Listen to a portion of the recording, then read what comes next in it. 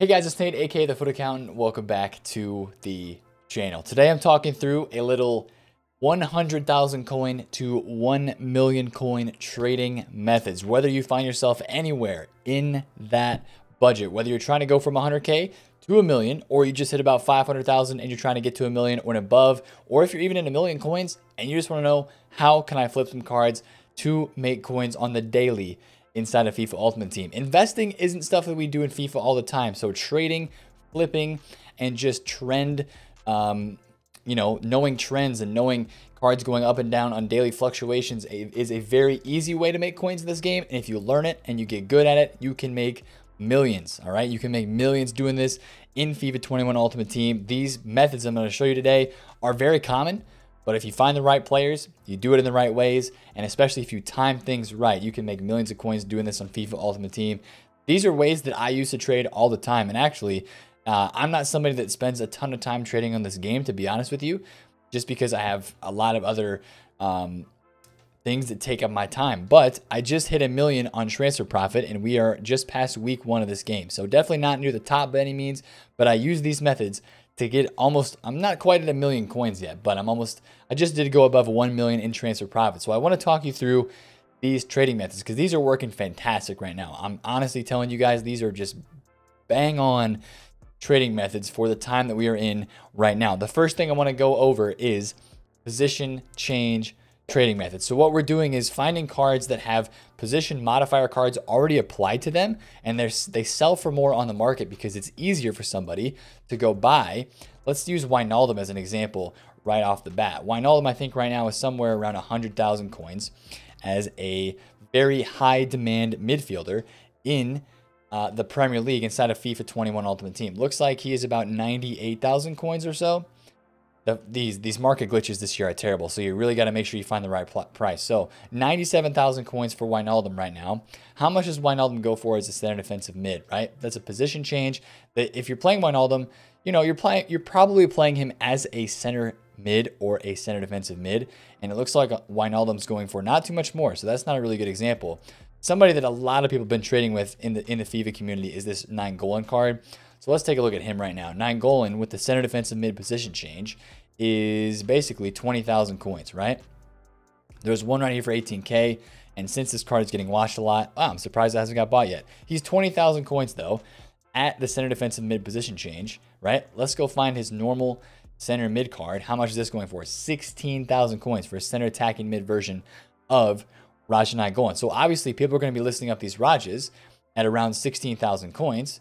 Even less than that, possibly, if they're undercutting. And what you can do is somebody looks at the cheapest price on Futbin and they see, wow, Nainggolan's 16,000 coins. But their version of the card has a center defensive mid position change on it. That card is going to sell, as we saw, for around 20,000 coins on the market. Maybe even 19,000 coins. You list yours up as the cheapest, right? As a CDM Nainggolan, this is like a fantastic. These cards pop up all the time, man.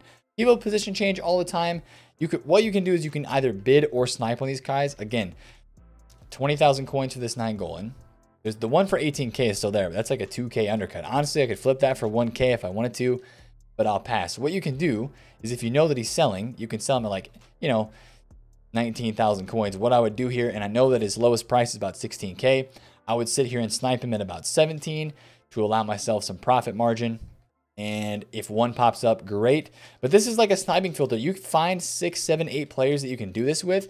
I personally love the center defensive mid position change for players that are, center mids or center attacking mids that most people would play at a CDM.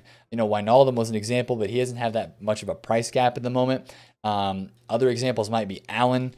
Another example for me is Sissoko and Dembele. Even guys on a lower budget like Vidal.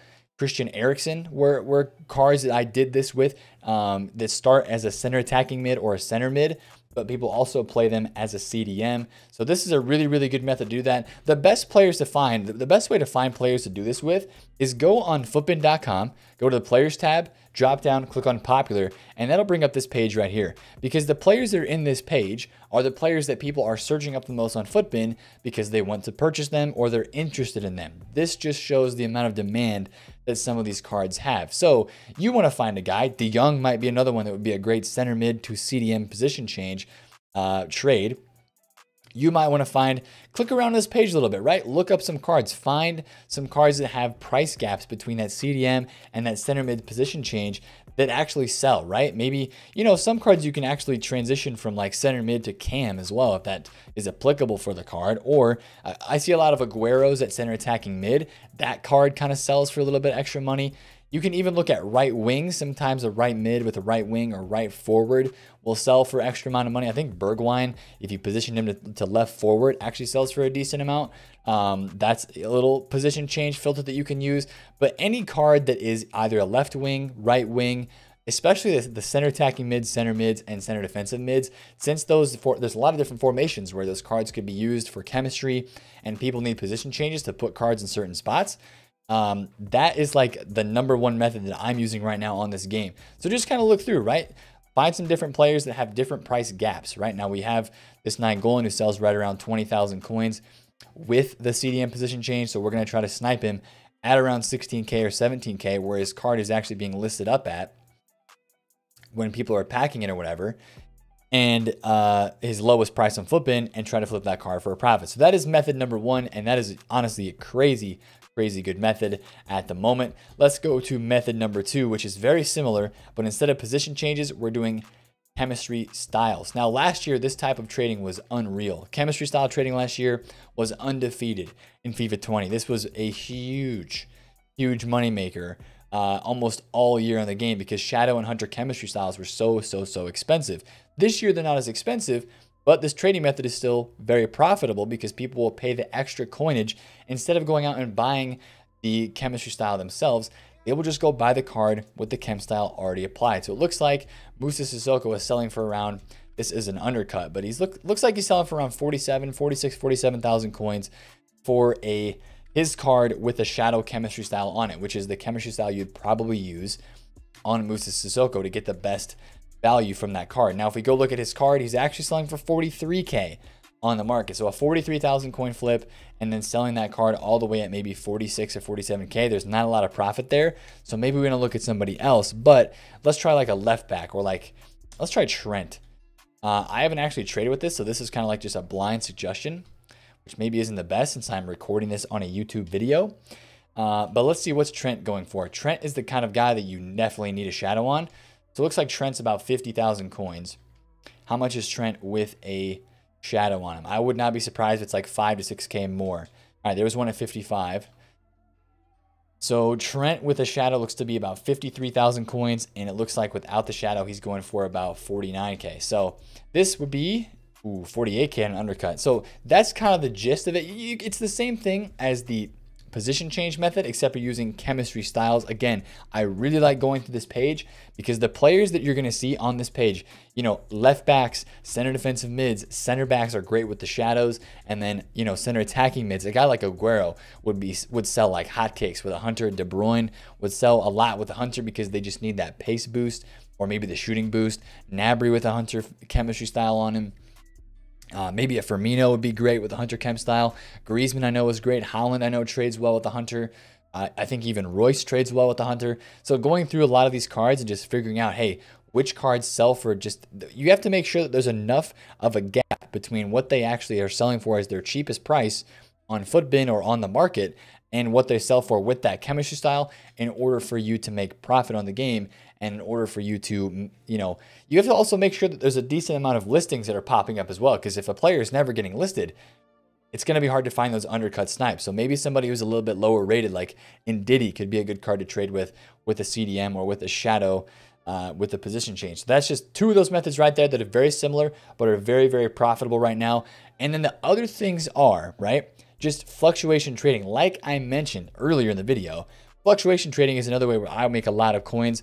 Now, only one of these, as I'm recording this video, only one set of Team of the Week cards is out of packs right now. But if we look at some of these graphs, you can tell that these guys fluctuate on the daily. And what we're going to look for on a normal day, on a price graph of this Jamie Vardy inform, and we're going to look at another inform as well, is just enough fluctuation that if we buy at the low point when we know it gets too low per se, and then we can sell at a high point where we know that card's going to fluctuate up and down just in a normal day of FIFA Ultimate Team, we can make profit from that. So you can see Jamie Vardy today is 223,000 coins right now. That's like his highest point on all of these graphs, by the way. He was 190,000 coins in the morning on Saturday. Kind of rose back up to 200, went back down to 198, bounced back to 210, back down to 200, back up to 210. And you can see these fluctuations that happen each day. Now, Vardy would be kind of hard to trade with because there's 10,000 coins of tax here at a 200,000 coin card. So I would try to buy this Vardy card for like under 200K, but then I want to try to sell it around 220 to make 10K a card, which I think is a reasonable amount of profit at this stage. So maybe that's a good fluctuation now, but it hasn't been going all the way up to 220 per the Footbin graphs. Lozano is another one that would be very, very good. Check this out. He dipped down to 87,500 coins and peaked at 97 and 95. So, of course, we only have about 5,000 coins of tax here. So if we can buy this, you know, this says 87,000 coins, but actually if you would go on the market at this time, Footbin might have said 87K, but there might have been undercuts at 83,000, 85,000. So just kind of watching the market and knowing when these cards dip down low can be a really big thing for just fluctuation trading throughout the day. And knowing when those cards, you know, each day he hit 95K, right? Saturday, what did he hit? He hit 92K, he hit 94K on Saturday. He hit a low of 86K. So 86,000 coins, sell at 94. There's definitely a little bit of profit in there. Not a ton, but a little bit. And this is the same way you trade with icons as well. I'm going to look up like a random icon here. Let's look up Baby Vidic. Well, this is the middle. Let's go to the Baby Vidic card, which is 689,000 coins, right? If we look at this card on a daily, icons fluctuate like this a lot too. He went down to 665 and then went back to 723,000 coins. That's a very profitable, you know, range that a card would fluctuate on between a given day. Now, there wasn't as much fluctuation on this Saturday. He went from 690 up to about 730 at his highest point, so not a ton of profit in that. But that's kind of a good example of how these informs can fluctuate. And if you just learn the prices of these Team of the Week cards that are going out of packs every single week, if you kind of take a glance at some of these cards, right? Upamecano is up a lot. Gomez is up a lot. And if you would just kind of watch these guys on the daily, like Upamecano might get down to like 157 or 160,000 coins. And if you know he's going to get back up to 175 at one point on the daily fluctuation, that's an easy way to trade on this game. And you don't need a ton of coins to do this. Honestly, the ways that I was showing you with the 9 Golan, you don't even need 100,000 coins. But the really thing, when you have 100,000, 200,000 coins with this, what you can do is you can really start to multiply it. And you can, instead of doing it with one Raja 9 Golan and having to wait on this card to sell at around 20,000 coins, because you need to get this card to sell so that you have other coins to go buy another item. Right now, I'm heavily invested. I'm waiting for the market to rise. But if I had coins and I have 200,000 coins, I could flip like 5 or 6 of these 9 Golans at the same time and have other stuff just on my transfer list, flipping cards constantly and flipping in and out, right? Constantly having cards move, right?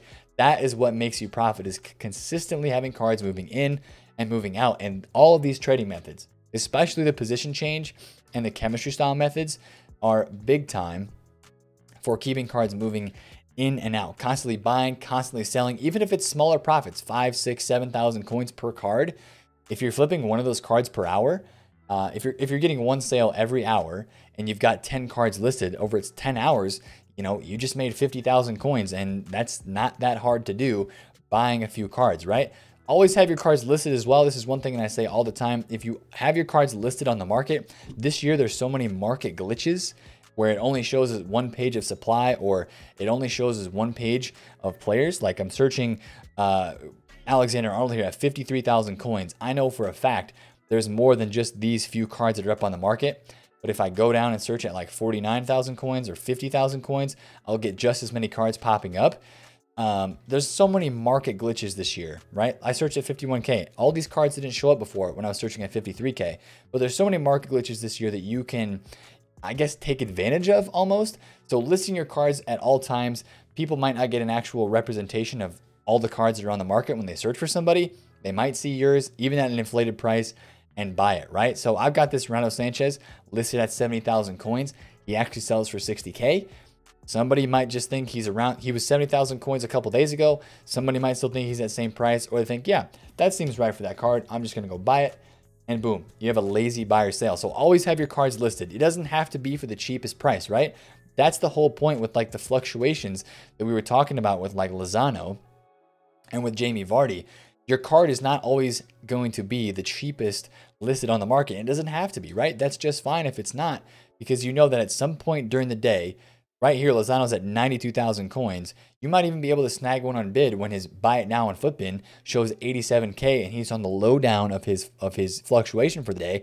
You might be able to snag one on bid for 83, but you know that, hey, he's going to be able to get up to 95 at one point. I might be able to stretch a sale for 97K to a quote unquote lazy buyer.